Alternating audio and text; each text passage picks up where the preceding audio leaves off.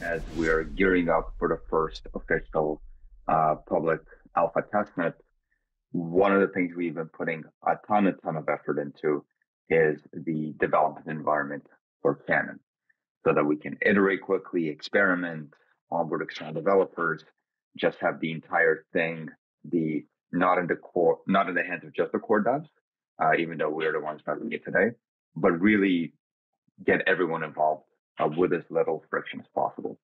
So under dev.pocketroll.com is where we have a lot of our in progress documentation for the technical part of Canon. So not tokenomics, but if you go into protocol and you want to understand how the protocol works, there's a lot of things here. And if you want to go and start learning about the different actors on Canon, you've got a lot of things here. If you want to run a local net, we've got a video of myself talking, but then we also have a long list of instructions of things you can really just copy paste. I'm not going to go through the whole thing today, but what I did want to do is just kind of show how easy it is to spin this up. Kind of and this is going to be about 5 minutes of me spinning up gateway, a gateway, spinning up a supplier, and then sending a relay end to end. Just to expedite things, I already compiled all the protobufs and all of our mocks here. So you can see that everything's complete. And even though we do have some flaky tests on occasion, there are some tips in the instructions so that we can get to a good state. And then all I did was go here and run this command called make localnet up, which builds a bunch of containers. Everything's Dockerized, everything's in a local Kubernetes cluster. It's the latest and greatest technology that we love today. And what that does is spin up literally everything we need. So I press spacebar, and what you can see here is that we have, an Ethereum node running, like a local Anvil node. We have a gateway running. We have a validator running. We have a relay miner running. And if you go into each of these, the beauty here is not only, do we have logs here, but we also have, you can click on each of these and it takes you to a Grafana dashboard with metrics and observability being exported for all of them. This is I know I'm going through this really fast, but each of the things I'm describing, like having this one command that spins all this up, is huge. Having the visibility into these logs is awesome. Having the Grafana dashboards here is great. If we, for example, go into the code and I can say, I change a line to validated and completed claims, and I save the file, we can see we've got what's called hot reloading. So immediately, we change the code and everything locally is going to recompile. The Docker containers are going to rebuild. Everything is going to restart. And all I did was save a file. I mean, kind of what this is going to enable in terms of development and iteration speed is immense. Kind of the next cool thing that I wanted to show is how we can scale up our local net. We've got this configuration file, and I'm going through all this really fast because my goal here isn't to dive deep on any specific component, but just show the breadth of tools that we have to enable developers. That was a kind of a quick side tangent. So going back to this local net config file, if you look at this, let's say we want to scale the number of relay miners to start simulating something real. I'm going to set this to 2. We go back here, boom, we've got a new relay miner already, loading a building Docker container and being launched locally. Same thing goes for the gateways. Boom. I save it, and there we already have another gateway being deployed in our local environment. Before I go into running these manually, in case you need even more fine-grained control, something that is I also think is really cool is our end-to-end testing framework. that I kind of just want to show off because the team's been putting a ton of time into it. And I'll just pick one as an example. Settlement. Okay, so let's go with governance params as an example. At the moment, we're adding governance params so we can start testing different variables on the network. And you can see that we can have end-to-end integration testing and load testing done through natural language, right? So like given that the user has something and given that the state of the network is X, we can start sending requests and start validating things. And then like all of this can be run literally by running make test end to end. You can imagine us using ChatGPT to form tests like this as well. You don't even in the future potentially not need to know how to code to create integration tests or at least verify things end to end. You can think when it comes to tokenomics and you want to validate that certain things work in a certain way, this is really going to enable a lot. So it kind of just to cover over what we just saw is, scaling a local network, having full visibility and observability into everything that's going on, having like pretty detailed instruction set to go through it as well. And I wanted to go even slightly deeper into the code with more fine-grained control in the terminal and the CLI, because that's what developers like to do, by running a gateway and a supplier myself, and then sending an end-to-end relay. So I did cheat a bit in the sense that I have, the commands prepared here for the sake of speed. But let's say I want to kind of check the height of our local Ethereum node. Currently, I'm sending this throw request into the abyss, so it obviously fails to connect.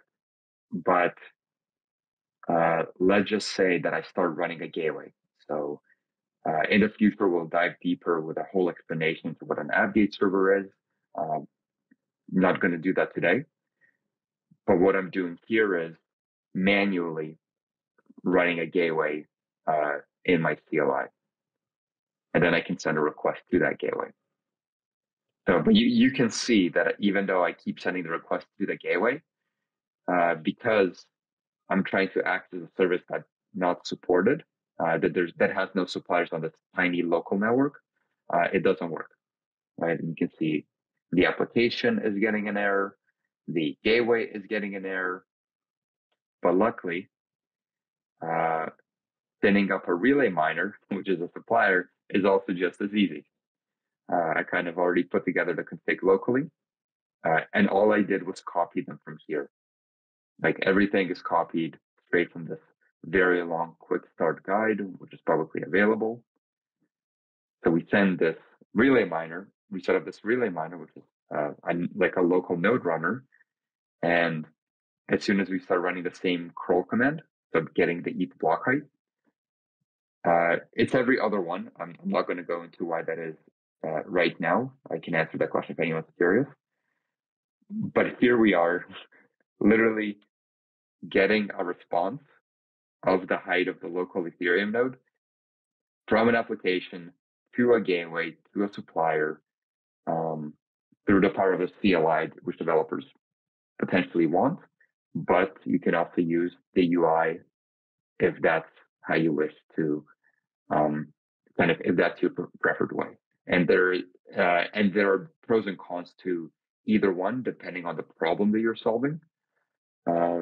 So it's really kind of developer specific based on the task at hand. And if we actually scroll down, like this little diagram represents what just happened, which is kind of a curl command going through an app-gate server to a relay miner.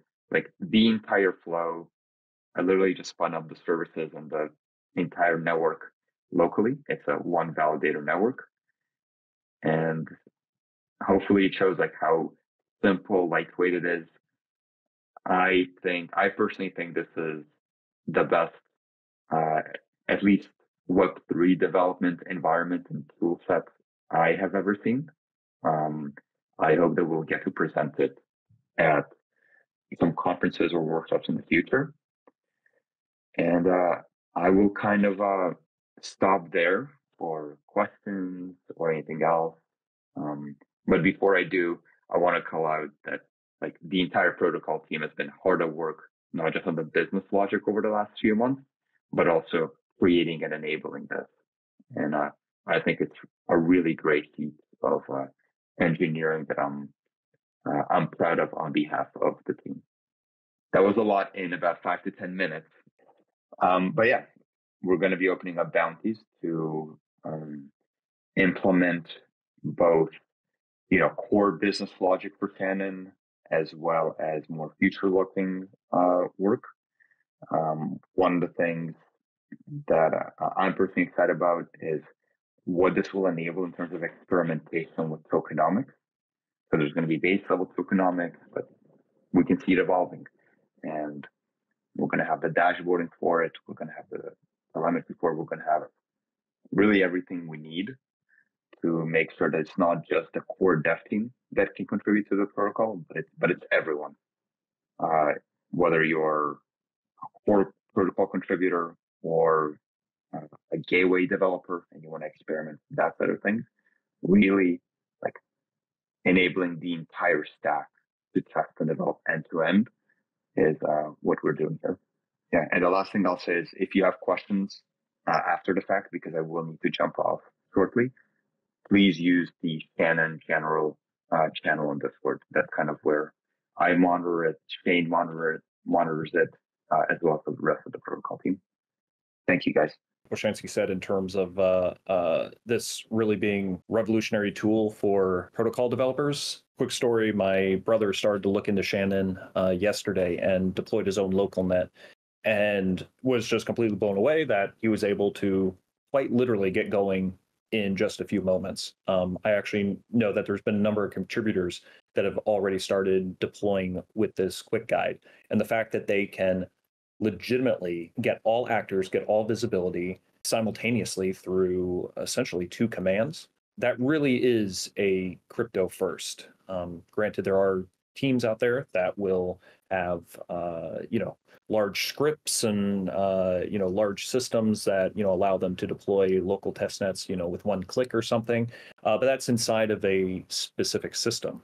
What's great about this is anyone can deploy it with literally, as he was saying, just 2 commands. Yeah, this really opens the door to folks who want to do bounties, folks who want to get into the protocol itself, people who want to participate in Shannon, a super easy way to just immediately get in and start playing around, start learning how it works. So major kudos to the protocol team for building all of that. Appreciate it.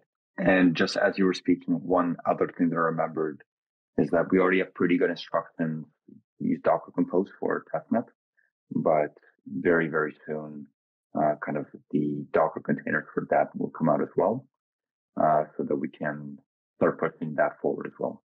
But this is specifically targeted at local net developers on your machine, even when you don't have a network connection. So, we can keep developing on a long plane flight for those who like to do that too.